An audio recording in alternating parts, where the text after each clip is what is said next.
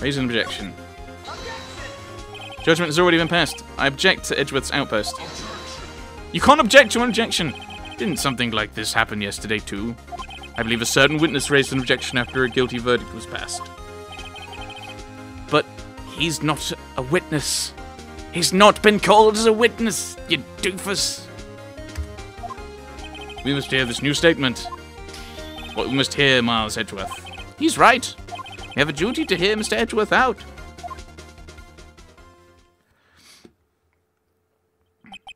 There's no consistent rules.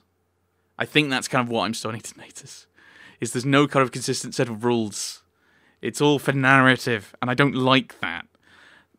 A good set of rules actually helps you have a stronger narrative because it kind of focuses you, or you explain why there's differences in the rules, or why the rules are broken. Right. For 15 years, I've had a recurring dream, a nightmare. It's only a nightmare. That's what I told myself. But now I know it wasn't a dream. Yanni Yogi wasn't the killer. You mean in the incident where your father died? From the distance of the shot, it wasn't suicide either. Everything was as clear as day. The murderer, the criminal in the DL6 incident. I mean, if he's going to say what he's going to say, not a murderer. Well, it was me. Your Honor, I confess my guilt. So how old is he? Is he in 3rd grade? I don't know what that makes him. Around about 10? Like, I think that, well, a little, yeah. So he's not, he can't be tried as, I don't know how that works. But it's like, he couldn't have been tried as an adult at the time. And, this is breaking my brain. I'm guilty for DL6, the statute of limitation of which ends today. Culprit is me. Order! Order! This is certainly unexpected. The defendant declared innocent is confessing to a different crime? Crime for which the statute of limitation runs out today. I'm not really sure how I should deal with this. Is the statute of limitations you can't be convicted of the crime, or is it you can't be charged with the crime? Because I think surely he could be arrested and then we have another set of trial days. But I'm guessing I'm guessing we're going to do that in this day rather than anything else. Bah! It's obvious. We hold a trial right here, right now. Just delay everyone else. Try this man for his crime of 15 years ago. Just delay everything else. That's not important. I think I'd like to take a 5-minute recess. During this time, I will consider the appropriate course of action to take. Court is adjourned. He might not actually... Okay. Thinking in real world, he might not have the authority to start a new trial. Because it hasn't gone through the various prosecutorial processes. Maybe. I don't know. I'm sorry, Wright. I've just wasted all of your effort. Mr. Edgeworth, I just don't believe it, sir. I mean, you kill your dad? I didn't want to believe it myself, Detective. But it's the truth. I deserve to be punished. Murder is murder, no matter what the circumstances. No, I mean, killing is killing. I'll accept that. But murder is murder is... No! Well, I mean, yes, literally, murder is murder. But in this case, no, it's different. This is crazy. Just crazy. Nick? What are you doing? Huh? Oh. I was just reading through the court record once more. I'm getting my case ready. Your case? For what? Huh? Isn't it obvious? I'm going to prove Miles Edgeworth is innocent. What are you talking about, pal? He just admitted to it. He confessed that he did it. In court. I'm sorry, Edgeworth. I don't believe your nightmare. What? It's just a dream. It's not real. The truth is right here in this court record. In any case, tighten your belts. A real fight. It's just beginning. I'll prove you're innocent. Trust me. Right. I was waiting for the rest of the sentence there, but alright. Now then, I would like to resume our trial. You know, it's not resuming a trial, because it's a different case. Now I'm quibbling on the words used. Judge, Miles Edgeworth has admitted his own guilt. He has confessed his crime. Let us begin by hearing his testimony. Then, though pointless, the defense do their cross-examining. The statute of limitations on the DL6 incident runs out today. Though it's unconventional for me, I'd like to run this one by the book. I see. Does the defense have any objections? So, maybe in this world the statute of limitations means the conviction can't happen after that period. I think in the real world, I think it's you can't be charged after the statute runs out, but you can still be convicted once you're in the system. No, Your Honor. Von Karma, you knew this was going to happen from the very beginning, didn't you? Very well. Will Miles Edgeworth take the stand? Will the witness state his name and profession? Miles Edgeworth, prosecuting attorney. Mr. Edgeworth, 15 years ago you mistakenly killed your father, Gregory Edgeworth. See, even he thinks it's not murder. Is this correct? It is correct. Then testify about this matter to the court. Edgeworth was telling me about his dream yesterday. I noticed something. One detail didn't quite fit. That will be the key. But only if I can get it to work. Please, please.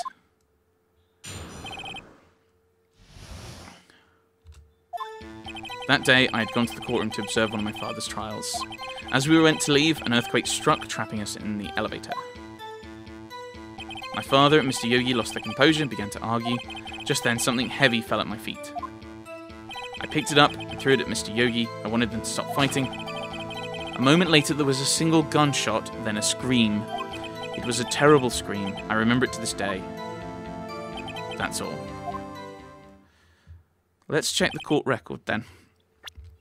So we've got this. I want to compare this with this one, because they're kind of... They look the same.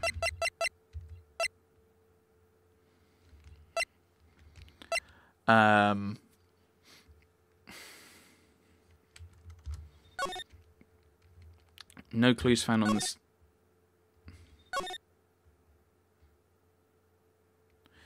Guy was shot with a gun. There was a gun in the lift. No. So the... Hang on. Yeah, no clues. I suspect that might just be an error. Which is annoying. Like, I can't... This is the thing, is I don't feel like I can trust the game. But that's the thing. And until now, you thought this memory was merely a dream? We were stuck in that elevator for 5 hours. The oxygen in the elevator ran out. I lost my memory of the events. Bah, same claim Mr. Yogi has made. Very well. Mr. Wright, your cross-examination, please. Yes, Your Honor. Blah, blah, blah, blah, blah. That day, I'd gone to the courtroom to observe one of my father's trials. As we went to leave, an earthquake struck, trapping us in the lift. My father and Mr. Yogi lost their composure and began to argue. What did you do then? I was a 9-year-old boy at the time. What could I do? I was scared, trembling in the corner. But then, just then, something heavy fell at my feet. What was it? A pistol. I assume it was the bailiff Yanni Yogi's. The safety must have come off when it fell from his holster. And you picked it up. What happened next? Picked it up, threw it at Mr. Yogi. I wanted them to stop fighting. Did you know it was a pistol when you threw it? I think I knew. I knew it was dangerous, but the air was getting so thick, I panicked. So you're saying that you threw the pistol at Mr. Yogi? I was in a daze. A moment later, there was a single gunshot, then a scream. The gun fired once? Yes, I think after I threw it, I lost consciousness. Since then, they've echoed in my head every day. That gunshot and that horrible scream. The scream. No.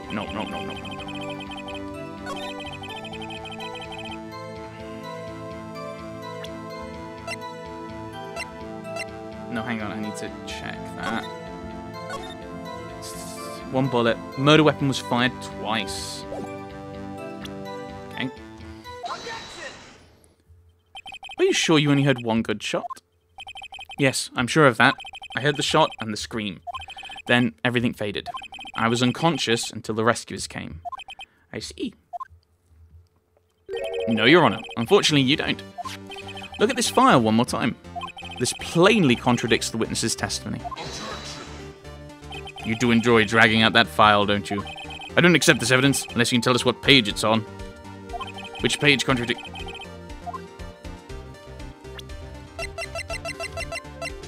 So you can't just, like, throw it out, but it's the murder weapons fired twice. Victim data. So you can't just go, it's about the DL6 incident, let's use the file. In that case, why not just make it 3 separate points? I don't know. Look at the victim data in this file. Make it 3 different items, there we go. It says quite plainly, the murder weapon was fired twice. Miles Edgeworth only heard 1 gunshot, yet the murder weapon was fired twice. The first shot was the accidental firing when the pistol was thrown. So, who fired the remaining shot? Was there perhaps another shooter who fired that second shot? Your Honor, as I'm sure you're aware, this incident occurred 15 years ago. The evidence is dated. The pistol did fire twice. However, we do not know when that second shot was fired.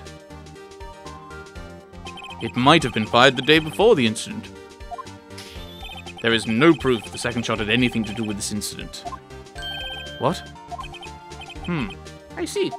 You do have a point. Mr. Wright, the murder weapon was fired twice, as we have heard. One of those shots was fired by the defendant, a boy at the time. Do you have any proof that the other shot fired had something to do with the case? I don't know. Yes, because if it was that weapon, 1 went out and 1 hit him, because that's where 1 bullet is. Right.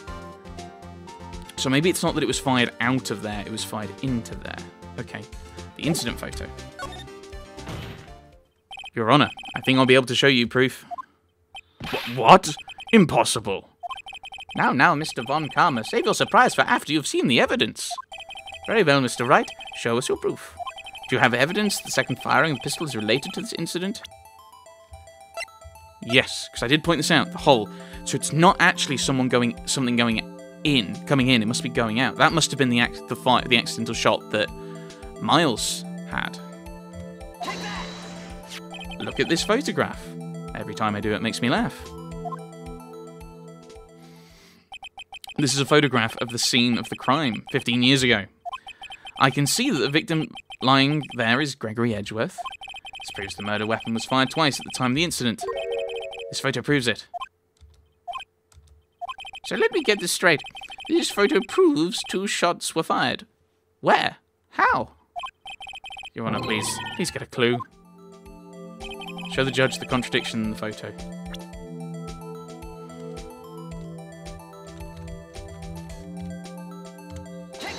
Yeah. As should be obvious, the contradiction is here. I see, a bullet hole in the door. Your Honor, Gregory Edgeworth was killed by a shot from the pistol. Yet, there's also a bullet hole in the elevated door. We also know the murder weapon was fired twice. Thus, someone other than Edgeworth fired the second shot. Technically, he didn't fire the first shot either, but that's neither here nor there, and I've already complained about it. Order! Mr. Wright, what are you driving at? It's simple, Your Honor. At the time of the incident, 2 shots were fired. 1 went into Gregory Edgeworth's heart. The other hit the elevator door. Remember that the defendant lost consciousness after the shot he fired rang out? In conclusion, we must agree the second shot was fired by someone else. Mr. Wright, but who could that someone else be? The murderer, of course. I knew I should have stepped in before your wild fantasies got out of hand. Mr. Wright, look once more at the DL6 incident case file. Look closely. Try the case summary page. Case summary, that's on page 1. Look what is written there. Not a single clue was found on the scene. Well, we know that's not true, because the murder weapon was there. Because they knew it had been fired twice. If the pistol had indeed been fired 2 times, the other bullet would have been discovered on the scene. He does have a point. That second bullet has never been found. Why? Because the second bullet does not exist. The bullet that claimed Gregory Edgeworth's life was the one fired by his own son. That is the truth of this matter. The whole truth. It was undoubtedly something else that made that bullet hole in the door. Like what? Are you going to put any evidence forward? Nope. Order! I will have order! Mr. Wright has proven one thing to us quite clearly. The murder weapon was fired twice at the time of the incident. However, as Mr. Falconer says, the second bullet fired was not found. It is highly unlikely the police merely overlooked the second bullet. All we have is the single bullet fired. Afraid I have to discount the defense's claim. What? I mean, you can pick up... Like, the murderer could have picked up the bullet. Like, oh yes, I see that you've proved that there were 2 shots, but just for a lark, I'm going to say it doesn't matter. I praise the judge for his wisdom in this matter. Pfft, you would. How did this happen? I don't believe the second bullet didn't exist. Was I wrong? Have I been wrong about this whole incident? What are you doing, Nick? Why aren't you raising an objection? I'm sorry, Maya. What? It looks like I was wrong. Nick. If the second bullet wasn't there, then all my conjectures are for nothing. No, they're not. Just conjecture something else. No. But you said you'd do it, Nick. You said you'd get Edgeworth declared innocent. I'm sorry. It's just, when I saw the photograph, I thought that 2 shots had been fired. Oh my goodness, it's clear that 2 shots were fired, you numpty. So certain of it. I thought I'd won. I thought there was another person, someone else who fired the killing shot. There was. But now, I was wrong to think it could be that simple. This case has stood unsolved for 15 years. Yeah, because Von Karma doesn't want anyone solving it, because he was probably the guy who did it. He's got a motive. Well, it seems we have finally cleared up this incident. Only 1 bullet was found at the scene of the crime. The shot was fired by Miles Edgeworth. No. Yeah, well, okay, there was... No! I'd like to ask one, before passing my verdict, have you been paying attention to the trial so far? Yes, Your Honor. Do you have any objections? No. No, I do not.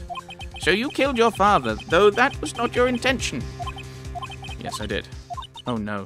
He's accepted the guilt. Very well. The statute of limitation of the murder of Gregory Edgeworth runs out today. I must pronounce a verdict on the defendant today, right here. Right now. Indeed. Does anyone have any objections? Been here before. It's just like my first day in court. There's so many things I know I should be saying. That's gone blank. I can't find the words. Mr. Wright? Yes, I've got an objection. I object. What's the point in giving you those choices? Basically like, yeah, I'll end the game. On what grounds do you object? Oof. Nick? I don't know. His case is perfect. It clearly isn't. It's not. Like, he doesn't have a case. He's argued that, there wasn't a second shot. Like, someone could have picked it up. A second bullet. It must exist. The second bullet.